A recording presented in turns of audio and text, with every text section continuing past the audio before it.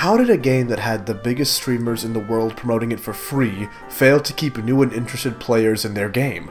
With Master Duel's 2nd anniversary here, for this video I will break down the main issues Konami overlooked and didn't care for, which led to people struggling to stay in the game. Now to be clear, this isn't a Master Duel hate video. I love the game and play it all the damn time, but the fact that only my demographic does is sort of the first problem here. To start, we need to understand conflicting fan bases. Yu-Gi-Oh! Probably has the most discrepancy between how the public saw the game and how it is actually played these days. Most people in their 20s who played Yu-Gi-Oh! As kids can describe a pretty similar situation. They loved the anime, you activated my epic trap card, and they lost their mind to any meme with the blue eyes white dragon in it, and for the most part, that's what the game was. But 20 years later, and the game bears no resemblance to the original product, and I'm perfectly okay with that. The game had to evolve, and I genuinely love all the new summoning types and what you can do in the game now. Here's how I would put it. Pokemon is like checkers, Magic the Gathering is like chess, and Yu-Gi-Oh! Is Call of Duty Modern Warfare 2. The thing is, when Master Duel got announced, both the people who played the game at the playground and people who know what a combo spreadsheet is were both incredibly excited for the game. These two groups can never meet, because the guy who wants to use Time Wizard is going to lose his shit when his opponent flips over 3 floodgates, and his awesome Time Wizard doesn't matter because, actually, Eldritch the Golden Lord can't be destroyed by card effects this turn. And trust me, I know this feeling personally. Remember when you were 1 game away from ranking up, and lost a coin flip to Eldritch Stun? It was me, Barry. I flipped over Skill Drain IO and Vanities before you had a chance to play the game! I've already made a video about the major issues with Yu-Gi-Oh! As a whole where you can watch over here, so my criticisms will stick to Master Duel itself. Because yeah, Yu-Gi-Oh! Is incredibly complex, but Master Duel did nothing to help solve the issues the game inherently has. When you first logged into Master Duel, you got a starter deck and learned the very basic rules of the game.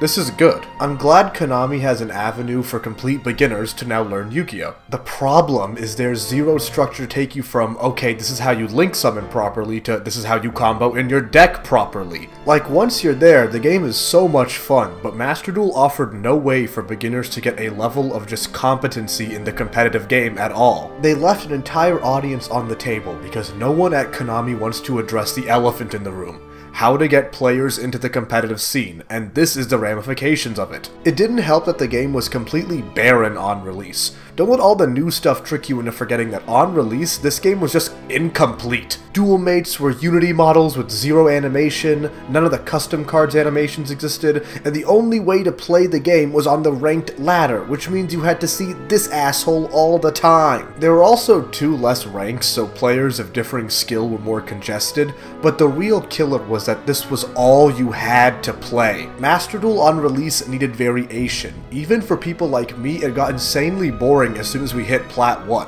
Because for fans of the competitive game, we were just playing a format from 6 months ago, except with some more floodgates. If only there existed a format where people that liked the slower paced, old school version of the game— oh wait, there is! GOAT is everything the nostalgia audience would want, and here was a chance for people to play it online and expand it. Okay, small update, apparently Master Duel is adding GOAT for a weekend. This is neat, but 1, this is a critique of the game on release, and 2, a weekend doesn't mean anything. We need a standard alternative to play. Just make this a normal mode, Konami, you idiots! GOAT has none of the other summoning types that further complicated the game for beginners. Don't get me wrong, they would still probably lose, but the way they lose would be so much easier for them to follow. Plus, they can play with the old banned cards of their childhood without an issue. You know how sick it would be for someone who played as a kid to nowadays in 2024 summon Pot of Greed to draw 3 additional cards from my deck, and I summon Pot of Greed to draw 3 additional cards from my deck.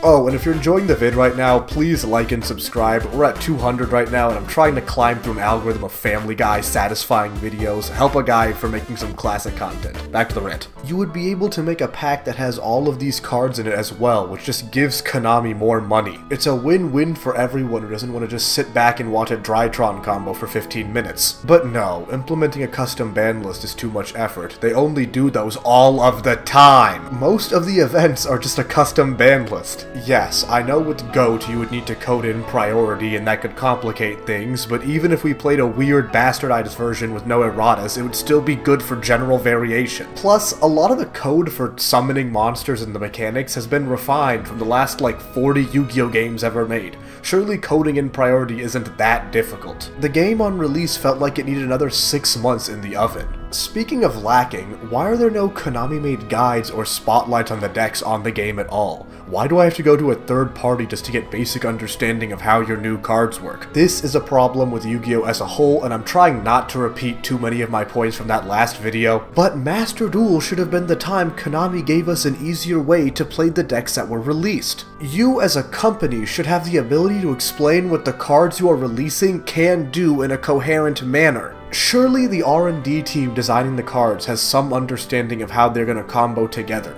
Surely you can have some of them write up something about it and give players a head start. It doesn't have to be perfect and accurate, leave the optimization to the community. But a brand new Master Duel player has no way of learning how to even start building a deck and what's good in it. If there was some breakdown of each secret pack that new players could watch in-game to help them understand what the hell these decks can do, then maybe new players would be less intimidated by a pendulum card. Decade and his website is the entire infrastructure that Konami should have had for their own game. He and his mods are the one doing it for you, with guides, deck profiles, and data about the cards in the game. Oh, thanks, Freddy. Foreshadowing. Decade also gets news about leaks, which I won't talk about here. I'm not trying to get in trouble, but I will say this. Konami should just maybe consider showing us some of the pack earlier. Konami in Japan does reveal archetypes and cards for the upcoming set before release. Why do they not do the same for Master Duel? Do they not understand how to build hype for an upcoming update to a video game? I feel like I am talking to a child who has never looked at an ongoing piece of media.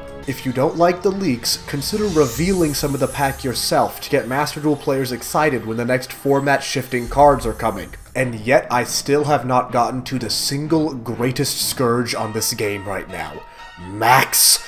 I don't know why it's still in the game. I don't care. This card is a tumor, and its defenders are worse. You draw every time your opponent special summons, in a game where even the most mid-tier casual deck has to summon 3 to 6 times. Mind you, this is a game where every draw 2 card in existence is either banned or limited, yet this piece of shit is at 3. There's no way to play around it. You either have a card that negates it, you end your turn, or you let your opponent draw a bunch of cards, which ends up killing you. Mind you, this is a game where one card can end on this. You can't afford to give them any draws. I have won and lost so many games off of this card alone. It feels hollow to win with, and it feels hopeless when I lose to it. This card doesn't benefit the game. It doesn't keep combo decks in check. Combo decks have been meta throughout Master Duel's lifetime, dude. It doesn't have much strategy. You just drop it whenever. All this card does is reduce the skill ceiling of each individual game it exists in. Konami did an event where we played with the American ban list without Maxx, and all I saw were tweets saying this was the most fun and exciting way to play the game since release. And they were right. It felt like the weight of the world had fallen off my shoulders, and my actions meant more in every game I played. In Master Duel, not only do you need to run 3 of the Maxx, you need to run 3 Ash, 2 Called By, and 1 Crossout, usually called the Maxx package. I don't want a fourth of my deck to be instantly decided for me. In the TCG, there have been formats where Ash Blossom wasn't played a ton, but in Master Duel you have to, because you need to stop Maxx resolving or you will lose. Now put this all together for a new player getting into Master Duel. You have to learn a textbook of information in Yu-Gi-Oh! On how to play, and once you play the main game mode, it's at a level you just aren't gonna be prepared for most of the time. As soon as you leave Rookie or Bronze on release, you see people with stun cards and combo decks. Mind you, in the solo mode, you are fighting people who are putting up 1 to 2 interactions at most. This change is too jarring. There is no casual ladder or quick play for you to just boot into when this game came out, and even the current one doesn't work because you can't get your data dailies with it so nobody plays it. Even if you start learning the meta, a good like 20% of your games minimum are going to be solely decided by a single card. And even on the most casual end, all of the customization looks like it was made in an hour. Also, I would be remiss if I didn't mention there's this constant loading animation to every single action in the game. I was cool with it during the first month of play, but at this point, Konami, upgrade your goddamn servers. This is embarrassing. Don't get me wrong, the appreciation for what the game has become now is real. I will continue to play Master Duel, but this is why all of the big streamers don't touch this game with a 10-foot pole. They even had their mods build the decks for them, because deck building isn't intuitive. You don't know where to start without outside assistance. It feels like Konami had a chance here to give Yu-Gi-Oh! A cultural second wind, and just blew it because they had no idea how to get anyone who was nostalgic about the game into the modern era. The power creep has made for interesting and unique formats for the people who've been following the game for all this time, but has left returning players struggling. All I can ask now is if Master Duel wants to preserve its remaining audience, just like ban Maxx, please. Yu-Gi-Oh! Is a ton of fun, and I just want the matches to be determined by my play rather than a single earth insect. Thank you all for watching. Please like and subscribe if you enjoyed. Let's try to hit 500 soon. See ya!